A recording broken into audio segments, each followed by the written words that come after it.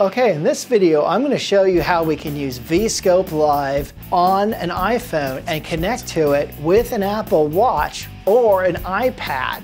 And it's very easy. This is a free piece of software that allows you to green screen, and I'm going to show you how to do this. Okay, the first thing I'm going to do is show you how to connect Veescope Live with an iPad that's also running a copy of Veescope Live. So to do that, let's go over to our iPhone here. And as you can see, Veescope Live is running here. All we're going to do is going to bring up Veescope Live like this. And once it's up, as you can see, it also has a green screen.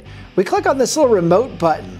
Clicking on the remote button shows me the iPhone that I want to connect to over here on the connection screen. I go ahead and press the iPhone.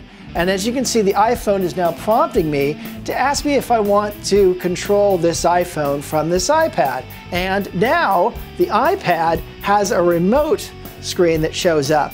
And it has a recording button, it has a camera button, and it has these two arrows. And these two arrows allow me to switch the background. I can also start and stop recording. Now what's nice about this, I can start recording here and stop recording there, and it also updates over here.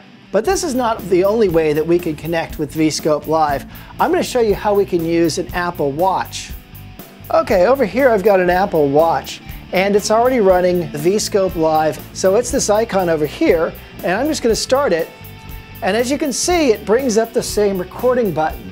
Now it does some of the same functions. I can switch backgrounds just by clicking this button here, and I also can start and stop recording by clicking this button right here. And again, I can also start it here and stop it here. The two are always in sync.